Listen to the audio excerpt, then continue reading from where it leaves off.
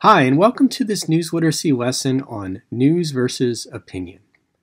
Within the journalism neighborhood, there are two sub-neighborhoods, if you will. In one part of town, there is news, there's reporting that is meant to inform us.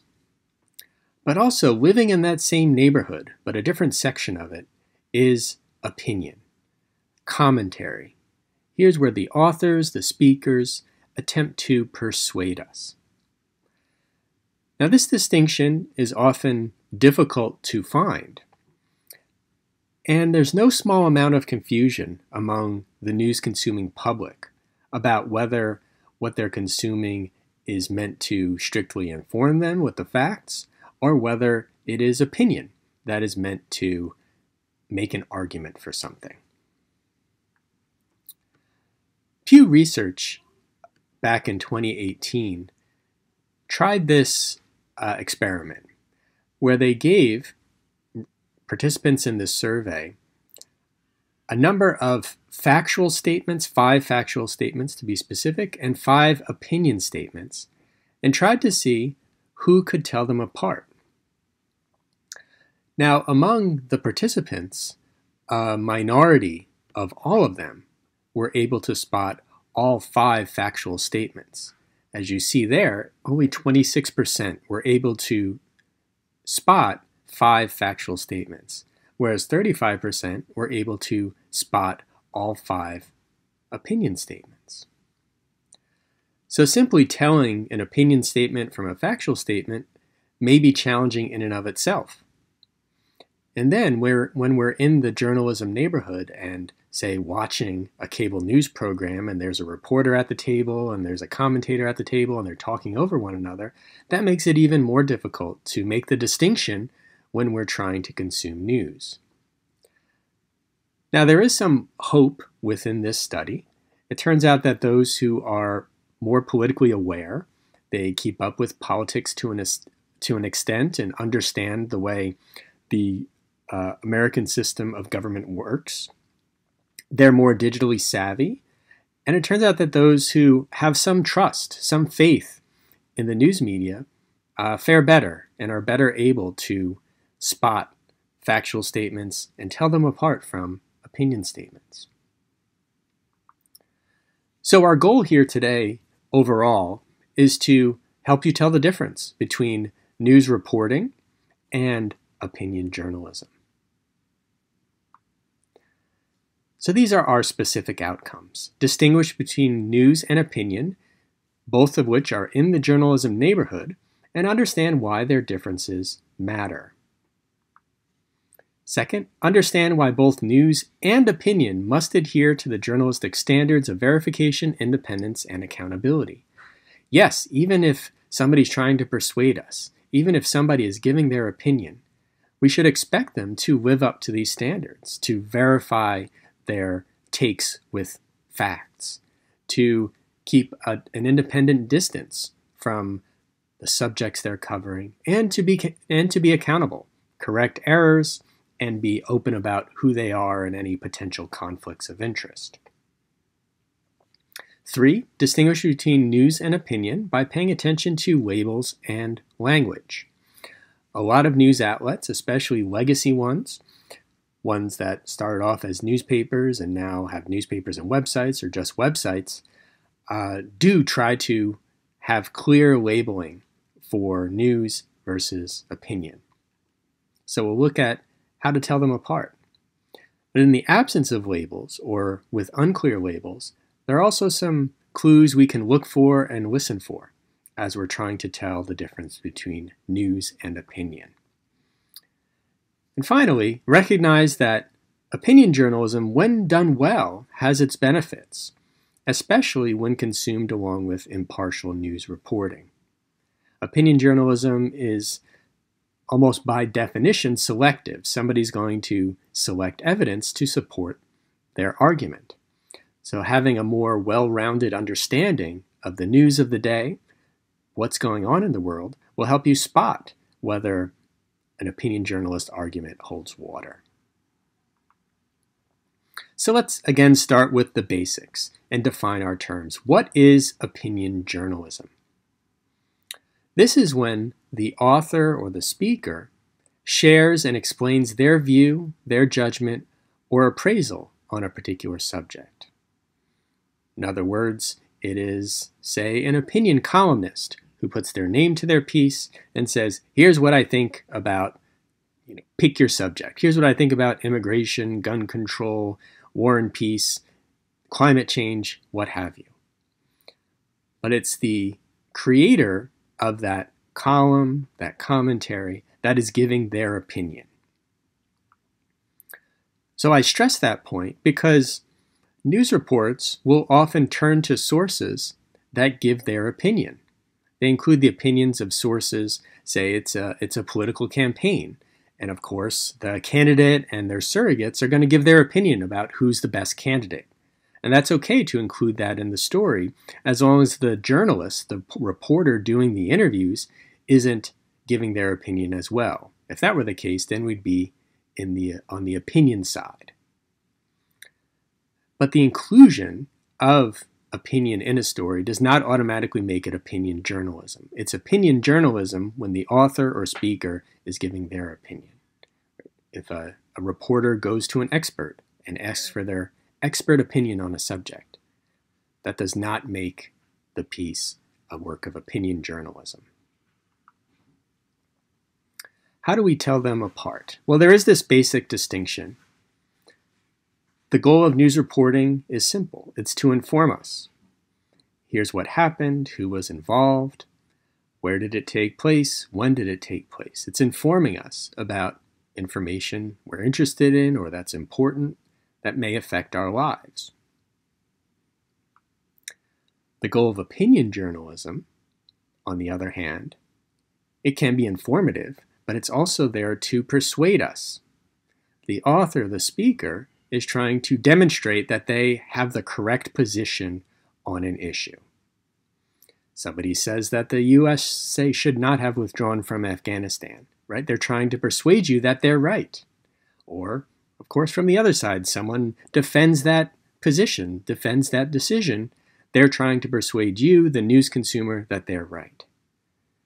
So that's a major difference between news reporting, which is meant to inform us, give us news we can use, help us understand our world a little bit better. Opinion journalism ideally informs us as well, but also it comes from an opinion journalist who's trying to bring us to their side. Here's what I think about an issue, and here's why I'm right. That's where the opinion journalist comes from. It's important to note that many news outlets continue to separate news reporting from their opinion. If you go to the website or get a physical copy of the Boston Globe, for example, as you see, there's a clearly labeled opinion section. It says it clear as day right at the top of the page. And it breaks down opinion into different categories. There's letters. Those are letters from us, from the consumers. There's editorials. There's columns, what they call ideas. And then there is the news section. It intends to inform us, give us details on the news of the day. In fact, recently, a number of reporters, so these are reporters who try to inform, who go out, do interviews, collect evidence, and try to inform us. They produce news reports. A number of reporters wrote a letter to the publisher of the Wall Street Journal. So they wrote a letter to their employer critiquing the approach of the opinion section of the Wall Street Journal, saying that many of the opinion pieces were playing fast and loose with the facts, were misleading, they were not open about conflicts of interest by the authors, and they wanted the publisher to more clearly distinguish between the news side of the Wall Street Journal and the opinion side, because their jobs are different, and they do answer to different editors within the Wall Street Journal. Now, though the first response from the Wall Street Journal's publisher was kind of dismissive to what the reporters were concerned about. They did produce this page on their website, the Wall Street Journal website, to try to help us, the consumers, distinguish between news and opinion at the Wall Street Journal. So here's how they put it. We draw a clear line between news and opinion. The separation between these two independent departments, meaning they don't work together, they work separately, helps ensure impartiality in our news reporting and freedom of perspective in our opinion pieces. So that's what they're hoping to achieve with this separation. Impartiality in news reporting, where they try to give us the facts as best they know them without necessarily taking sides in contentious debates. Whereas on the opinion side, it's preferable to have freedom of perspective. Somebody is free to give their opinion without feeling the pressure to suppress it. And they also note on the same page on the Wall Street Journal's website some other signs that will help you distinguish between the news side and the opinion side. They note that news articles show the default WSJ logo.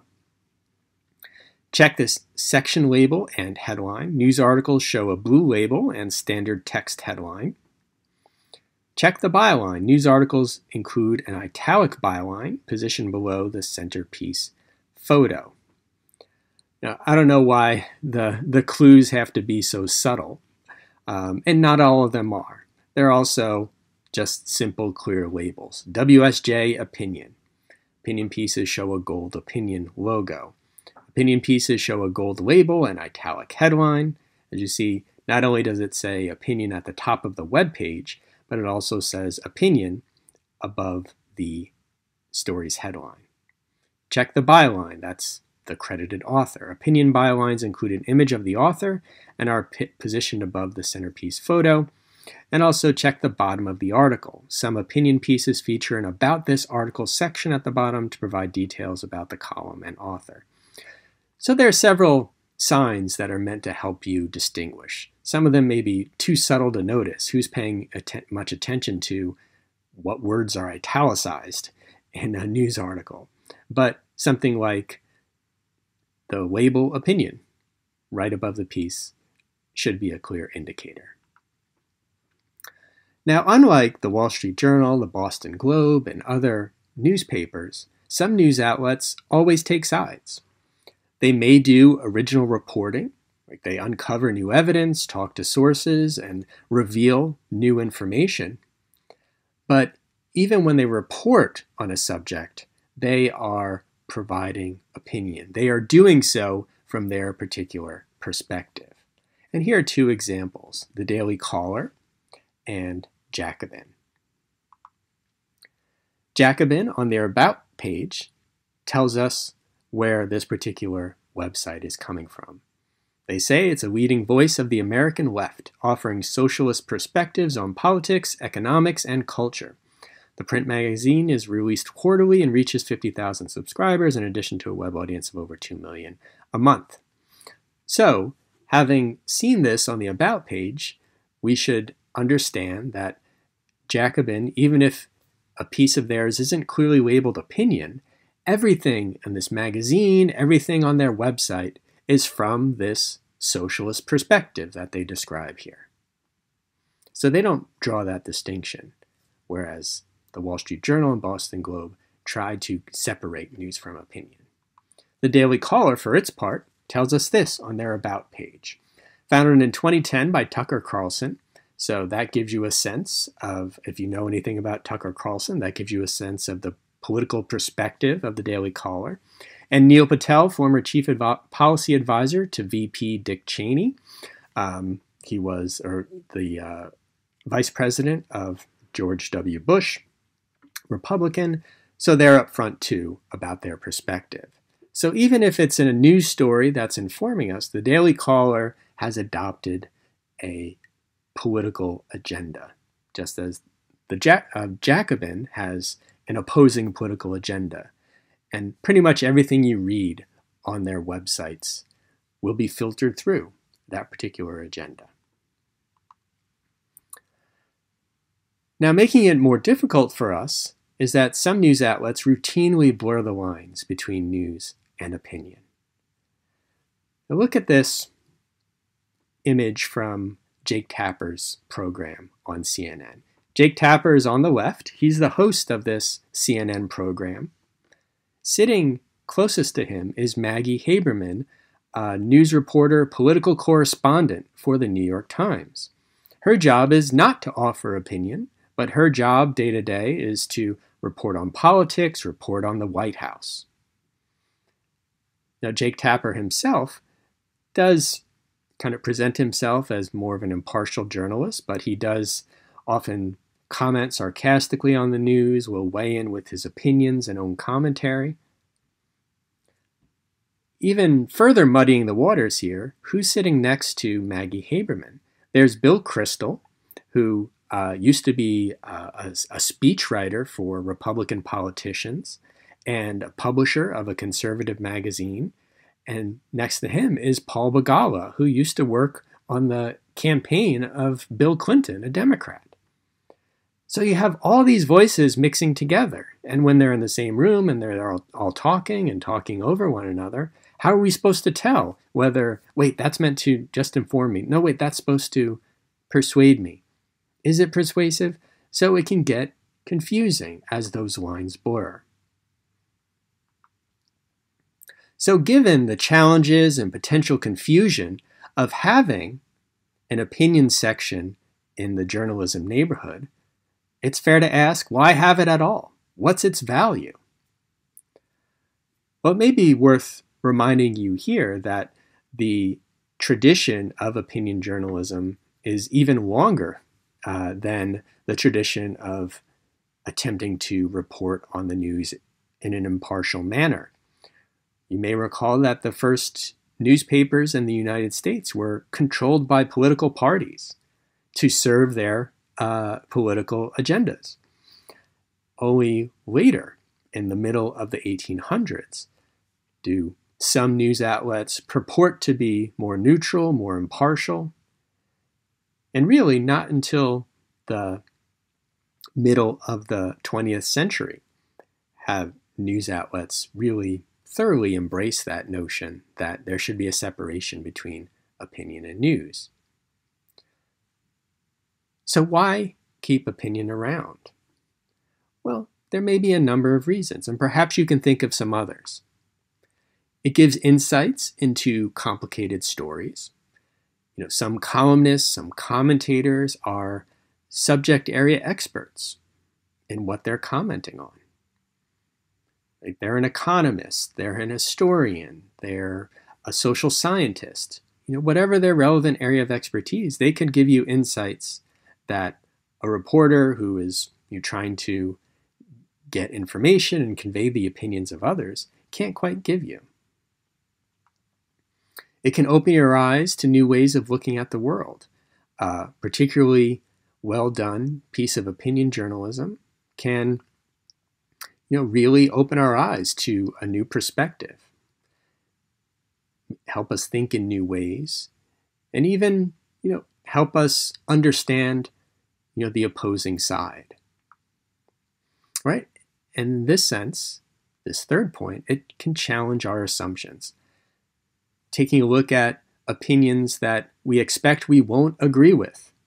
But maybe they're worth considering, even if it's more comforting to ignore their existence. Consider other opinions, challenge our assumptions. Even if it doesn't change our minds, it could still at least strengthen our critical thinking muscles and help us develop our own points of view, giving us ammunition for arguments with our families during the holidays. Help us, firm up our belief, our perspective on the world with, ideally, good evidence and solid logic. Now, opinion journalism has the most value, we would argue, when it is consumed along with news reporting. So we have a broader base of knowledge and then supplement that with opinion. We can better make sense of those opinions. We can better evaluate how convincing and reliable those opinions are. For example, take a look at these different examples of opinion pieces. One is from the Wall Street Journal, and one is from the Washington Post. The piece from the Wall Street Journal by Jason Riley, a more conservative commentator. And so his piece tries to make the case that there is not a need for stricter gun regulations. There is not evidence that racism in policing and law enforcement is, he says it's an exaggerated problem.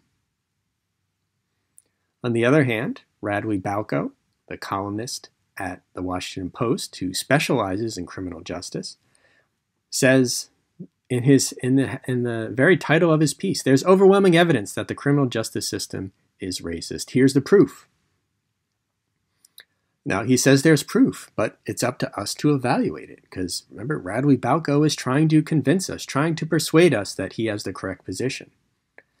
Riley has an opposing position, and we can turn to his piece in the Wall Street Journal and compare and contrast and evaluate the opposing arguments. Who has the better evidence? Who made a better case for the problem or the lack of a problem of racism in policing?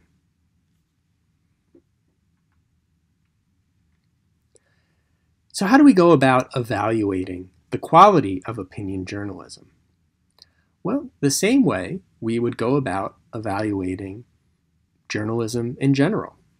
Look for VIA. Look for verification. In fact, the Society of Professional Journalists, which is the largest professional organization for journalists in the United States, has its own code of conduct, and they weigh in on the proper approach to opinion journalism. And they relate very much, they very much align with our notions of VIA.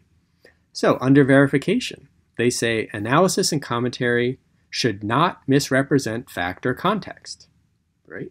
If someone is making a case for more environmental regulations or a freer immigration system, they should not support their perspective with lies. They should not take data, images, documents out of their proper context. In other words, they should stick to verification, proper verification. Now, the second one may seem an odd expectation, independence. How could someone who's giving me their opinion practice independence? Does that make sense? Well, in this sense, the Society of Professional Journalists recommends that even opinion journalists should deny favored treatment to advertisers and special interests, and remain free of associations and activities that may compromise integrity or damage credibility.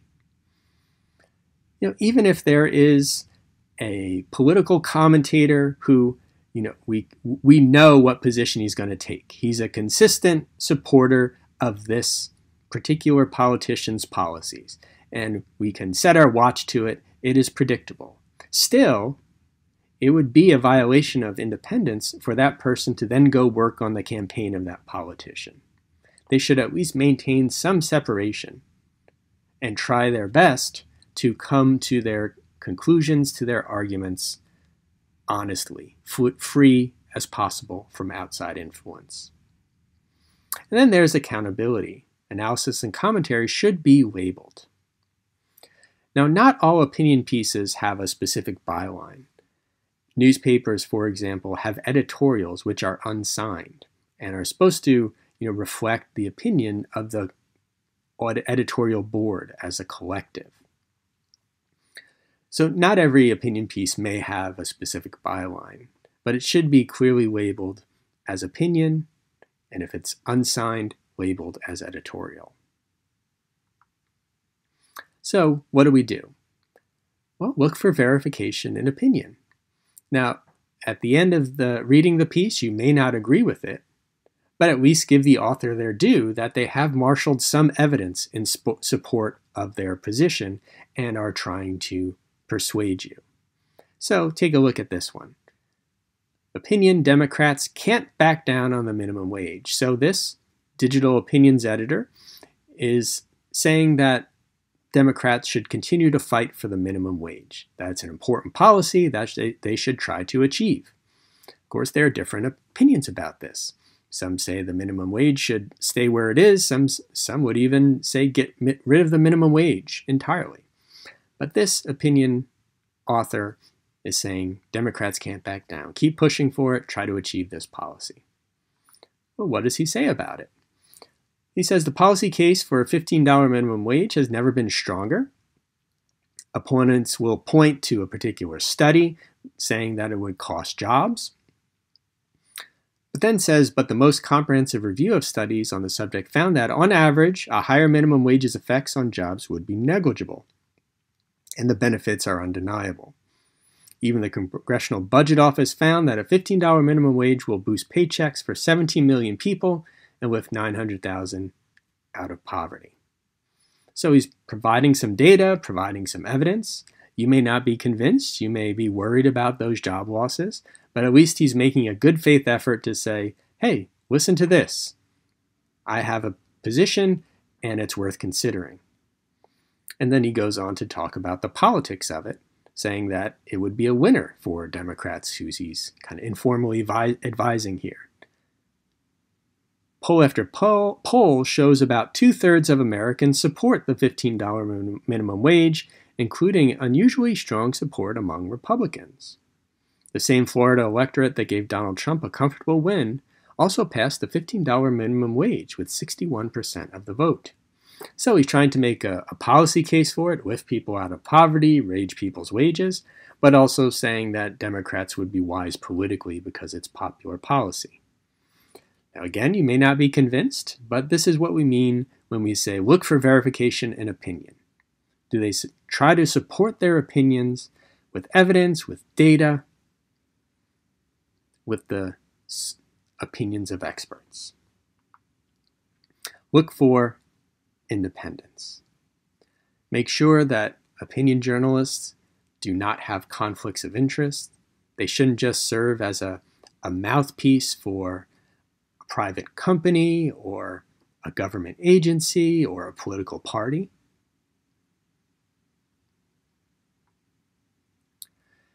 So here's a good point to draw a distinction between opinion journalism versus informed advocacy. There are a lot of informative websites out there run by organizations. Some are activist organizations like the Environmental Defense Fund or Union of Concerned Scientists, where they are concerned with policies, whether it's environmental protection or better scientific practices. And then there are also think tanks like the Hoover Institution and Heritage Foundation, where they do their own research, have experts within the think tank to do that research and write up their conclusions. But all of these groups are also agenda-driven.